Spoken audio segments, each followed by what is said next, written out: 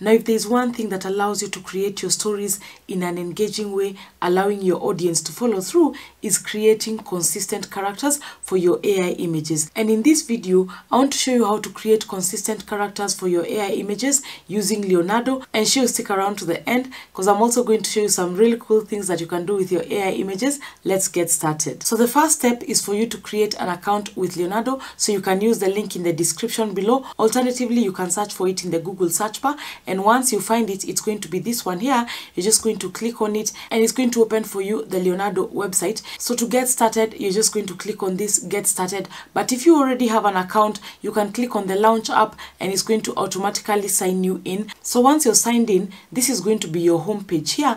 And I want to mention something really important while we're still here. If you're on the free version, you're going to get about 150 credits, which are going to reset, I think, every 24 hours. But if you're on the paid version, then you're going to get more credits. So for you to create consistent characters using Leonardo, you have to be on the paid version. But if you just want to create any other normal characters, then you can continue using the free plan. So these are the different plans that we have for Leonardo here, and you can either pay monthly or annually. If you do annually, then you're going to get some savings. So this is our home page here, and we're going to go to this image creation here. This is where we're going to be creating our characters. So I want to do this step by step so that you're able to follow along. So up here you can see the prompt area. This is where we're going to put in our prompt or the description of what it is that we want to create. So the first thing that we're going to do is to create a character, and if we like the character, then we can decide to create other consistent characters using that particular one that we like. So I'm going to enter in a prompt here.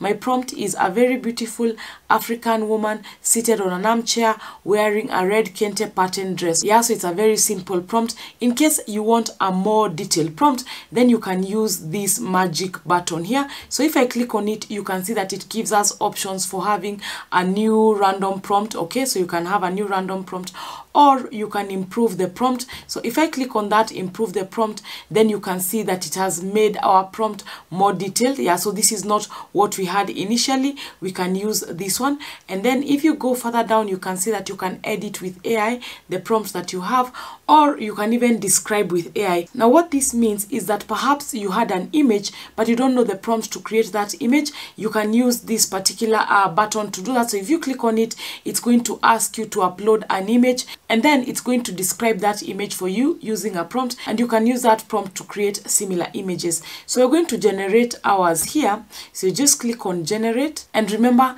this one is the one that AI has given us an improved prompt. So let's see what it gives us. So we're going to wait around maybe 20 seconds, and then we're going to have our images. Yeah, so you can see the images that we have here. Let's have a look at them. So this is the first one, yeah, and that's the second one, that's the third one, that's the fourth one. Okay, so that is how you can create images. Now in this left panel here, I just want to mention a few things that will help you when you're creating your images. Number one is this preset here. So if you click on this drop down arrow here, you can see the different presets that you have. You have Leonardo Phoenix, which is, I think, is the new one. You have anime, you have this one that we're using right now. We have concept art. Now this is going to vary depending on the kind of image that you would like to create, or the kind of feel that you're looking for your images to have, so you can play around with those ones. I'm just going to stick to this one. And then we also have a preset style here. You can decide on the style that you want for your images, and there are so many to choose from. I'm just going to leave it as portrait. We also have contrast here. I'll leave it as medium. And then we have the generation mode, and then here you also have the image dimensions. So this is going to be guided by the kind of image that you want to create or what you want to use the image for. And then we also have the number of images. So why it gave us 4 is because this had been set to 4 here. So we also have other different settings here. So I don't want to go really deep into them so that you don't get confused. Let's go back to creating our images. So I'm going to remove this prompt here and just use the simple one that I had initially. Let's click on generate so that we are able to get our character. Yeah, so again, you just wait for a few seconds and then you're just going to get your images. Remember, we have said that it is giving us 4 images because it has been set to that. Yeah, so we have other different images here. So let's look at this one. Okay, so we have that. Yeah, we have this one. She isn't really sitting on the chair, but we are looking at her face. That is what we are interested in. And then we have that one. We also have that one. Okay, I think that's the last one. Okay, so I think I liked this second one here. So now we want to start creating the consistent characters that I told you about. So what you do, you come to this section here, click on that button here, and then we have these different options here. So the one we are interested right now is on the character reference. Okay, so we are going to click on that, and then it's going to ask us what we want to reference as our character. So we're going to go to our generations because that is what we have just created. We have agreed to use, I think, this one here. So you just click on it, click on confirm. Okay, so this is the character. You can see our prompt has her here. So this is the character, and you see the prompt is the same: a very beautiful African woman seated on an armchair wearing a red kente pattern dress. So here I can have something different happening here. So I could say that now the woman is standing, so I can have her standing now, and then we can generate to see what we get from this. So click on generate. Remember, now we are referencing this particular image here. Yeah, so that is our character reference. And by the way, if you're enjoying the video, ensure you like it and subscribe to the channel. It really helps with the algorithm. Let's go on to the next character. Okay, so now we have different images. Yeah, so we have this one. Okay, so let's first of all look at the one we were referencing, just so that we see whether it looks like her. So we were referencing this one. Yeah, so remember, this is the lady. So here it still looks like her actually. She just has on a different kind of makeup. You can see it is the same lady there.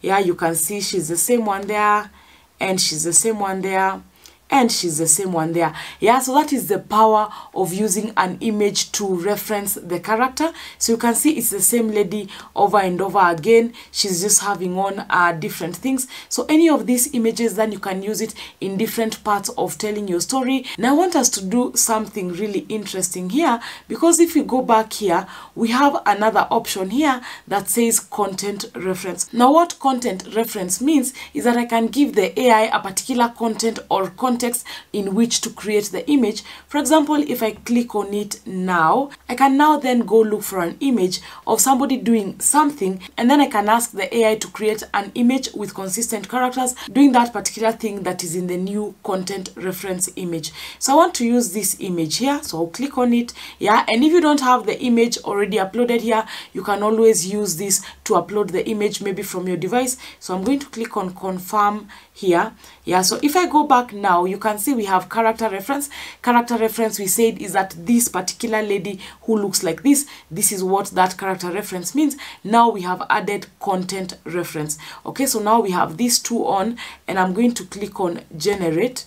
Okay, so now it is important for you to see what happens here, because I think that this is really fascinating that we can be able to do this with AI. So just wait for a few seconds for it to complete generating the images for us. Yeah, so one of the other benefits of you being on the paid version, apart from creating consistent characters, is that you can be able to create many images over and over again until you find the particular one that you'd like to use. And if we look at this now, we have our images generated for us. Yeah, so the first thing I want you to notice is that the lady is now lifting both of her hands, just like you have it on this content reference image. So I didn't specify in my prompt that I wanted her to hold her phone, but because in this image she's holding the phone there, you can see that AI has assumed that I would like for that to continue being the case. So let me click on this image here.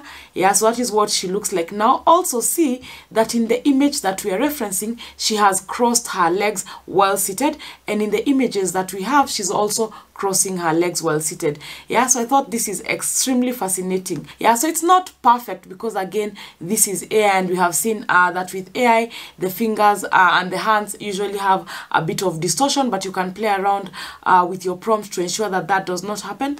So we have that one, we have her again here. Now she has white hair. You can see the hands have distorted quite a bit. Again, we have this one, and then we have the final one here. Yeah, so I thought that that is really interesting. So let's use a different pose just to see whether this was luck. So we will go to the content reference again, and again I'm going to upload this from something that I previously had, so we can use this one. So just open it.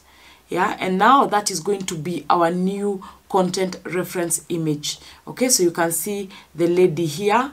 this is what we are now using. So we're going to click on generate so that we can see what it gives us now. So now we have our images here. Yeah, you can see now the lady is standing and she's doing the posture that we have. You can see it is the same lady. Yeah, let's go to the next one. That's another one there.